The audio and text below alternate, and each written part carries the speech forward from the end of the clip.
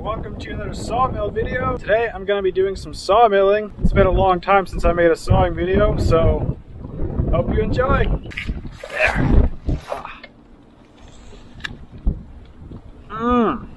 That's a good apple. Alright, so if you can't tell, it's a windy day and it is wet. In fact, I actually had rain blow in about halfway into the shed. Unfortunately, got some things wet, which is not ideal. So without further ado, let's get some sawing done. I don't have much to do. I just got some custom orders to fill in the cedar. So first of all, gotta load up the log deck and get at it.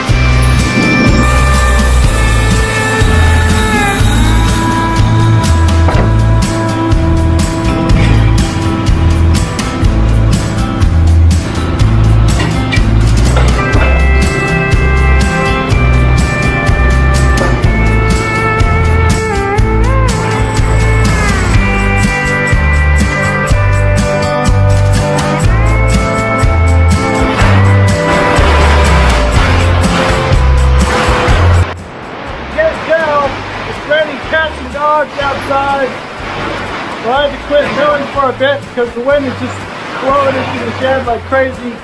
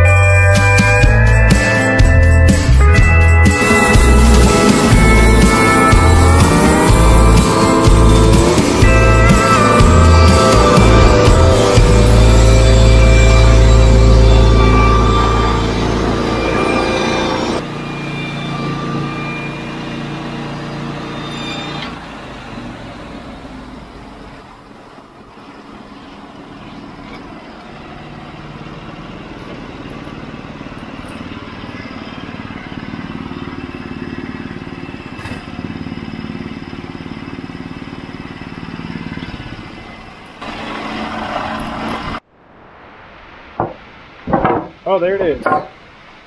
Some beautiful cedar 2x4s. Custom cut to order.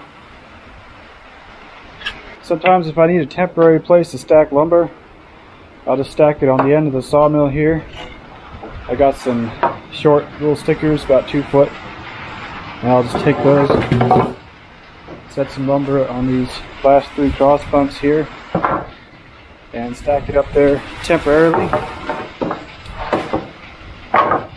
Makes a good, nice flat surface to stack some lumber. But anyway, there it is. Real nice cedar 2x4s. So I've been thinking about maybe making some sliding doors for this big opening in the shed here, or some kind of an ag curtain or something to put over the front of this opening, because when we get wind and rain, it drives rain in there, and I don't like that. So not good for your equipment to get wet. So I've been thinking about doing something like that. Also, if you guys have any ideas, let me know in the comments. I've also been thinking about maybe putting a roof out this way, like over the log deck, just to help keep the rain out and stuff. So I do like the shed. It's a little bit small, I'd say, but I was trying to go as small as I could, you know, save money. And I've actually been working on making a video on the Sawmill shed build, kind of going through that, and so stay tuned if you guys want to see that video. Hopefully it should be out in the next couple weeks. Another thing I do want to mention is that on this cedar here, I'm actually going to be buying all these cedar logs from the guy that bought them originally. He was going to pay me to cut them up for him, but ended up I'm just going to buy them and saw them and try to sell them myself. $325 a cord, which was delivered here. It was 22 cords delivered here last February, I believe it was. So I've already sold some of it, and so I'm going to be sawing a lot of cedar in the future. So I'll probably have some more videos coming down the pipe of sawing cedar. So anyway, just wanted to give you an update on that. And another thing is I finally got fascia put up around the sawmill shed, and that's looking great. So that's going to keep the fascia boards from rotting away, hopefully. Alright, see you guys in the next video.